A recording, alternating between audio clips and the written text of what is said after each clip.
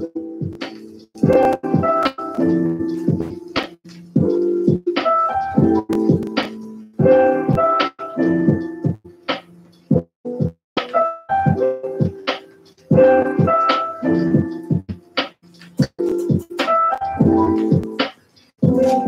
to the ear. If you've been joining the Love Qigong comedy flow, because the ear flex for the kidneys, and so is the bottom of the foot. So it's fascinating that the ear is actually a template or a reflex of the entire body. So every drop of blood goes through your ear every hour. So the blood is closest to the surface of the skin in your ear. So if you want to touch your blood, you can literally touch your blood through your ear. And the fascinating thing is that we've got a chart that explains how all that happens.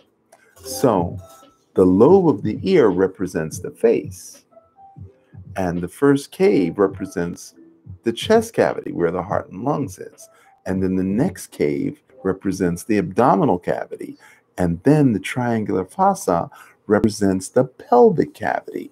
So we've got three different parts. We've got the cave, we've got the lobe, we've got the chest cavity.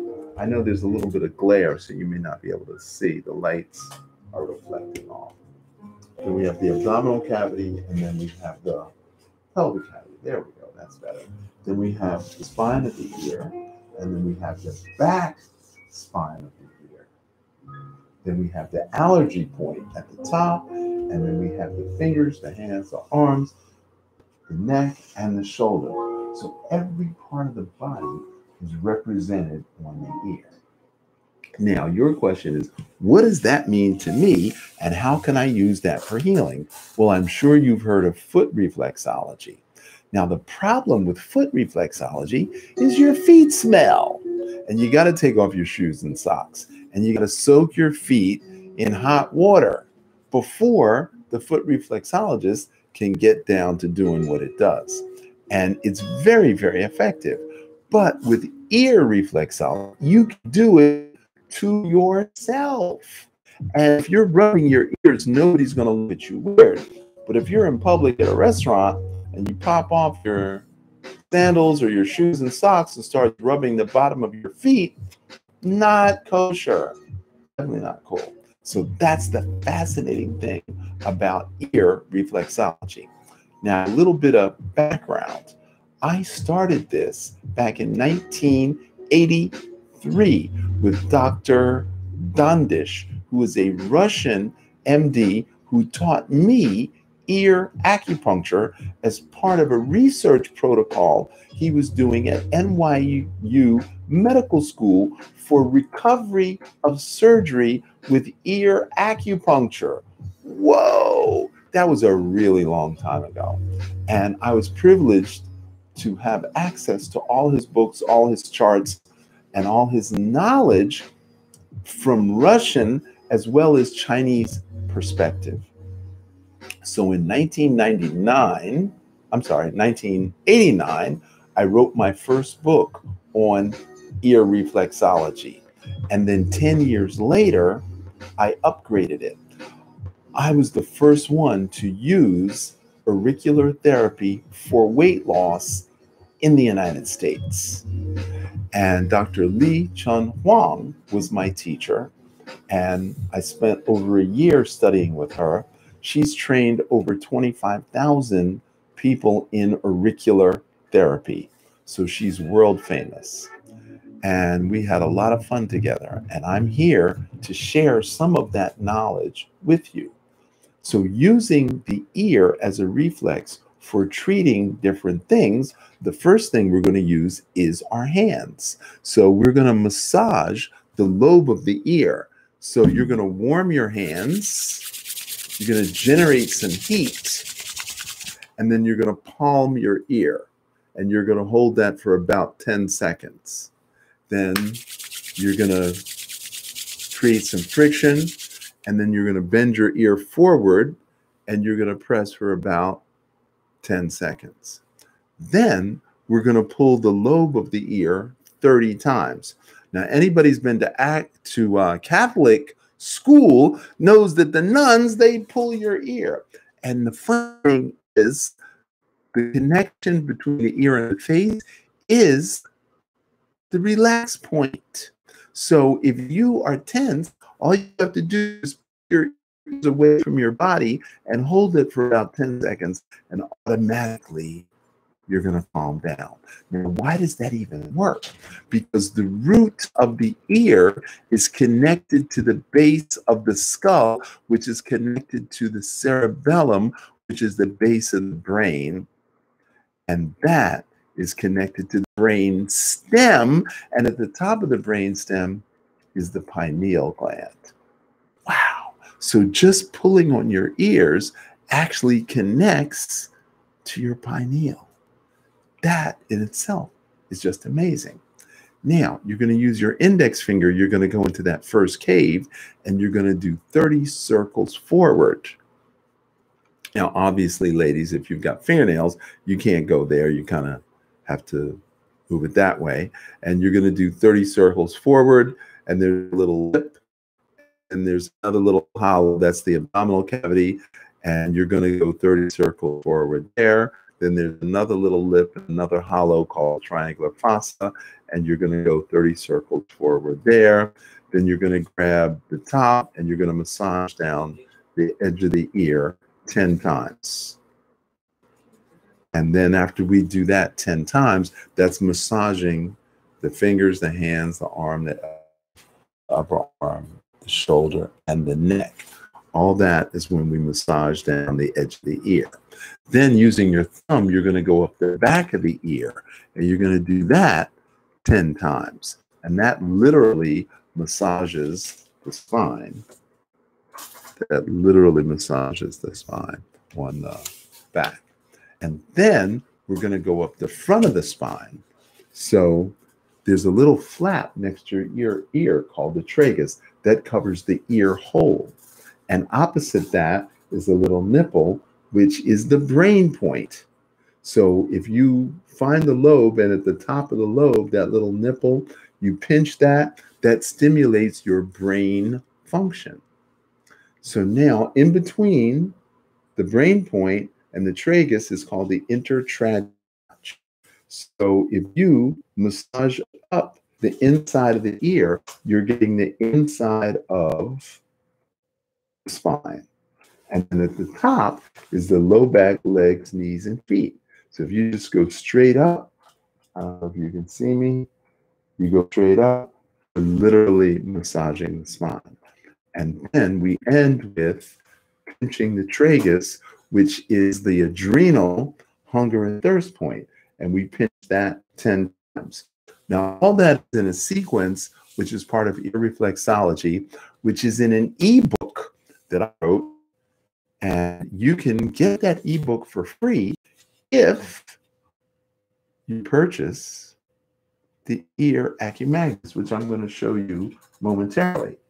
Now, you have a question, and your question is, how do I find out where to put these ear magnets? Before you even tell me about the ear magnets, I want to know. So this is called an ear probe, and this is called a Taitian probe. And in this Taitian probe, we have, I'm just looking for an open one. And of course, I can never find the open one. So we're just going to use this one. And we're going to just scroll around with the probe until we find the tender point. So using this as an anatomy chart, as an identification chart, we can just use this probe to scroll around until we find one that's a tender point. Now, the magnets are so interesting because you have magnets, have a rod, and we have a disc. So with our rod that looks like this, And with our disc,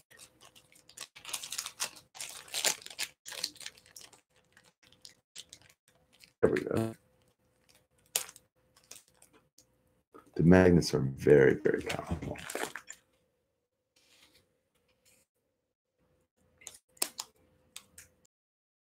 So if I had an assistant, they would have handed it to me already ready to go. So we have a rod and we have a disc, and you can see how powerful that is. Okay. That's about 3,000 Gauss. Okay. So now what we want to do is we would put the disc in the back and the rod in the front. And because the magnet is so powerful, it just stays there. And so we can use our finger to push it up and see how it moves.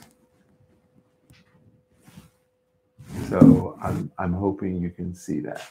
All right. And then we can use that and we can go down. So just moving the one in the back, we can change the one in the front. Now, with our chart, once we've located the point that we want to use because it's a tender point, then we can mark that on a blank chart, which will also be provided to you. And then you can figure out where you're going to place your magnet. So by using the point on the back, the disc on the back, you can change the rod. And you can put 2 points in each ear. So you can have 4 points in each ear. So our first diagnostic method is just to find the tender points. And then if you say, I have a low back problem or a shoulder problem or a neck problem, any musculoskeletal problem, you can just put it on those points. Now, what if you want to quit smoking or lose weight or have insomnia or have low energy? In the ebook, there's 32 different conditions that I've tried and perfected, and I know that these points work because I've been doing this for 42 years. And then you can place those magnets on those different points. Now, traditionally, the way Dr. Chung taught was to tape a magnet to one side of the ear. But when you live in Florida, where it's hot and people have hair grease and coconut oil, that tape slips and slides. So my innovation was to put a magnet in the back and the front. So that was my unique contribution to the science of auricular medicine. And so by using a rod and a disc, I make it easy to manipulate the magnets to the exact point that you need them to be. Now, there will also be provided a blank chart. So once you scroll around and you look at your chart and you use a mirror, you can decide where you're going to put those magnet points. And then you can put them on, like I said, 2 points in each ear. So your ear magnet kit is going to include 4 pairs of ear magnets of different sizes. So there's going to be medium and large so that you can move them around. Some people have thick ears, some people have thin ears, some people have big ears, some people have little ears. So I had to create an assortment of ear magnets that would accommodate anybody's ears. Now, here's the most fascinating thing of all. You only have to wear them for 1 hour a day, and the magnets will last 60 years before they lose their magnetic traction. 60 years. If you're 20 years old and you don't lose them, of course, those magnets will last you till you're 80. So here is the issue for us, is we want you to be able to self-treat and self-heal. And that is how we use ear magnets. Now, we also have microcurrent electric stim. And this is what I call the Zen pen.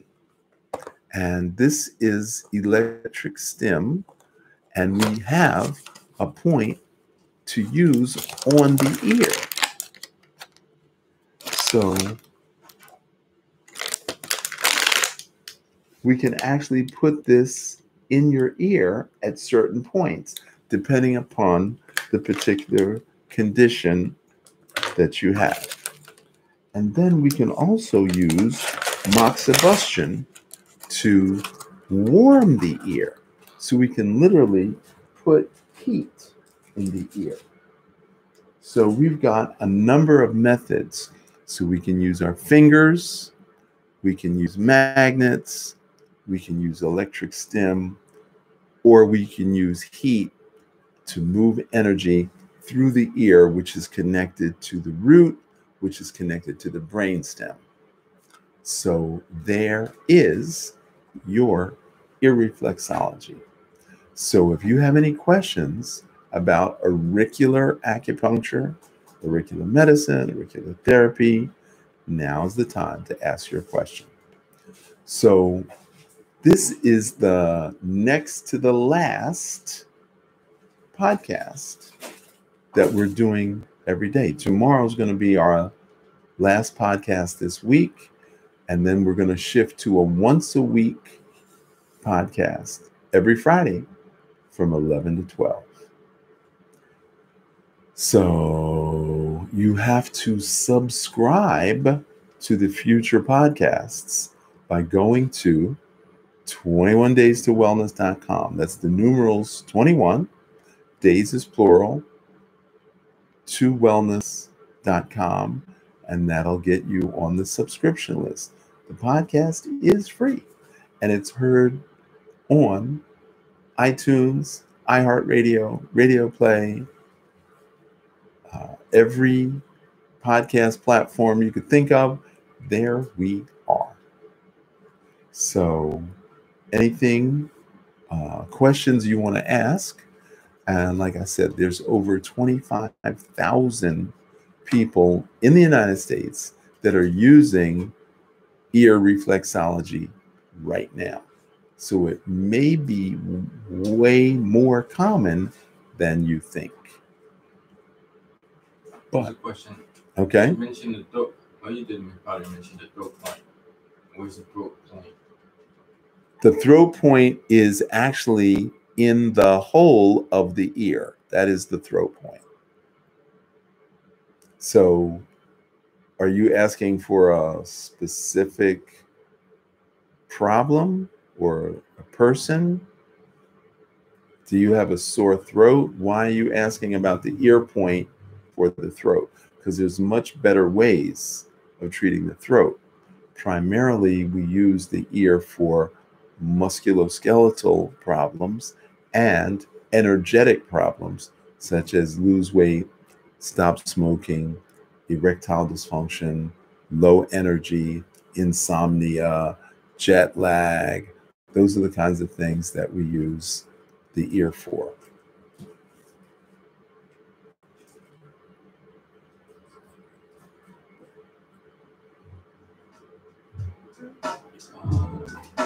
So can you tell us some success stories with the ear magnets of people who gave up a habit by using them? Well, like I said, I've been doing this since 1983, so I've got a ton of success stories for you. So after I worked with Dr. Yeshi Dandin, I went to work at Lincoln Hospital in the Bronx, where we used ear acupuncture for heroin addiction. So we had a ton of drug addicts. We had 160 to 180 drug addicts every day coming to Lincoln Hospital. And so we're doing ear acupuncture for drug addicts. And they would always tell us what points worked and how they felt internally, and how to, what points they preferred, which points they thought had the most interaction. I pioneered the weight loss program with ear acupuncture because all the nurses at Lincoln Hospital were kind of overweight because they sit 12 hours a day. So they kept asking me. So I went to Dr. Mike Smith, who was the supervisor of the program, and I asked him, and he said, I don't have time to figure out weight loss. Go ahead, you figure it out. We're treating drug addicts here. So on my own time, I figured out a combination, and I started treating the nurses at Lincoln Hospital. And lo and behold, they lost weight. So that set in motion a series of things. And I was explaining it to someone, and they went out and invented a plastic ear clip on the main point that I used for weight loss. And they went on TV and made $1 million. And that was my fault for sharing intellectual property. So now I learned my lesson.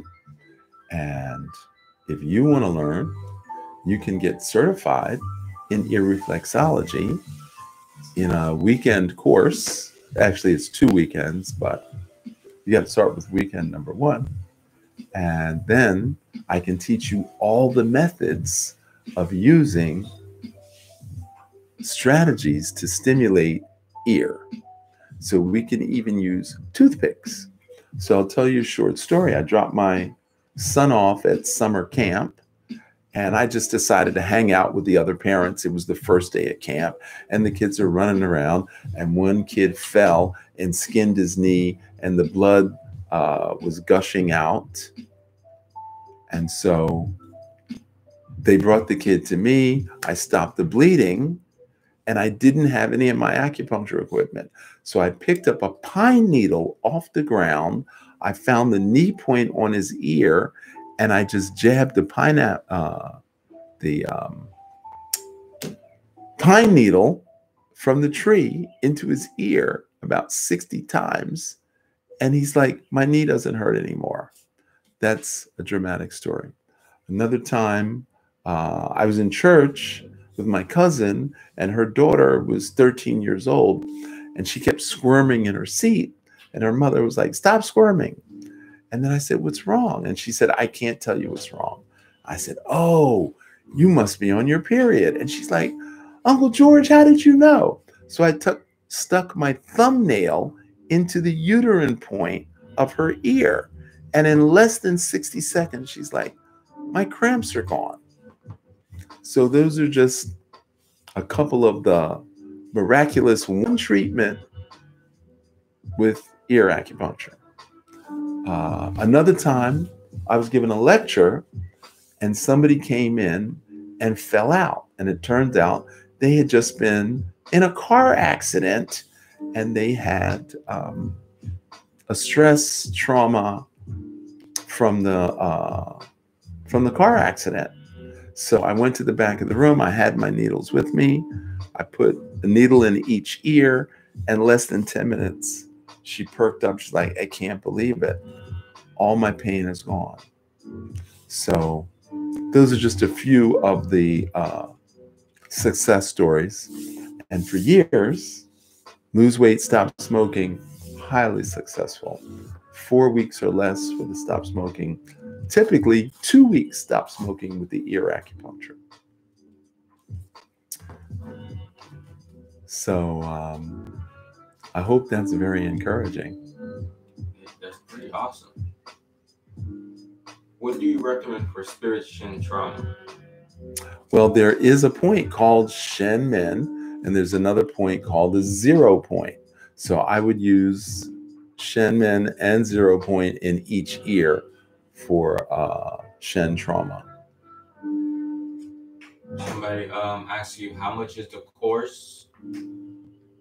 Or they have to go to the website? They've got to go to the website. I can't get prices out over the...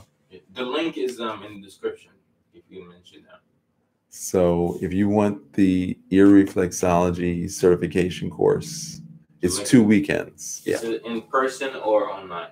It's both. You can do in person or you can do online. I have people in California that did it all online, and they're very happy with it. And can a massage therapist do it? Absolutely, a massage therapist can do it. They're the most logical person. In fact, who's the best people to do this? Besides massage therapists. Besides massage therapists, any holistic practitioner, anybody who already does reflexology, herbalists, nutritionists, fitness trainers, yoga teachers, anybody who's really into holistic medicine, they would be perfect for it. Somebody says, hey, for some reason I have this feeling that I'll stop breathing. I don't know if it's because my neck strain or it's the bone crushing stress and diaphragm. Why does the back of my head feels anxiety and panic? Well, that's where the body drumming comes into place.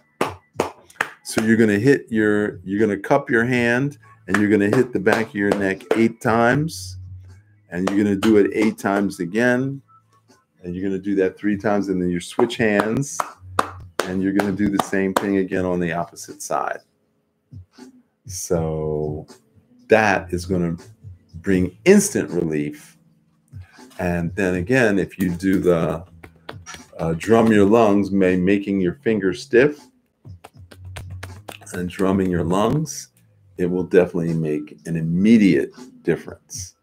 And if you want to learn all about body drumming, you can go to lovechigong.com, register for the class, and get the archive of all the past shows where we talk about body drumming. So once you take the class, you get certified in Thai yoga.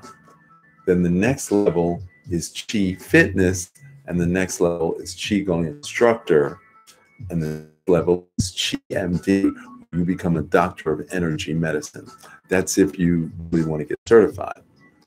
If you want to learn how to help people, if you want to become a holistic practitioner, then after Thai yoga, the next training is reverse aging specialist, where you teach people about breathing, meditation, and you're going to learn 18 Qigong exercises that you can prescribe for just about any condition whatsoever. So in the reverse aging specialist, you're going to learn the body drumming. You're going to learn all of that. Good question. I find I hold my breath and I have to take myself. I have to make myself breathe when I realize it. Do you know why I hold my breath? A lot of people do that. Breath holding is a very common problem. I would say at least 1 out of 5 of my patients have that problem. And it takes a number of visits to get them to learn how to breathe properly. So it's a practice. You just got to practice. That concludes all the questions. So, any final thoughts? Well, I've been doing this since 1983. I've never promoted reflexology until today. I teach it to people who request it, for people who come after me and demand that I teach them. But in terms of really promoting how to use ear reflexology, that's not been a priority until right now, because there's a lot of stuff going on, and you already know I don't have to go into any detail. But if you know how to make yourself healthy, the healthier you are, the better off you are in terms of preventing heart disease, diabetes, and cancer, and any type of infections. So the stronger your immune system, the more in charge you are of your own health, then the more likely you are to beat any virus, parasite, fungal, or bacterial infection. The more likely you are to beat high blood pressure or heart disease. The more likely you are to beat cancer and diabetes. So your health is in your hands, and you can learn how to massage your own ears. And prevention is the only cure. So if you want to be well, you've got to learn ear reflexology. I'm Dr. George Love for the Blue Dragon Academy, and Ask Dr. Love your questions about acupuncture, herbal medicine, Asian medicine, and your health. Anytime you think of a question, you can just go to your cell phone and text me at 81010 and just put in at Ask Dr. Love, and you'll get a reply window, and then you can just ask your question.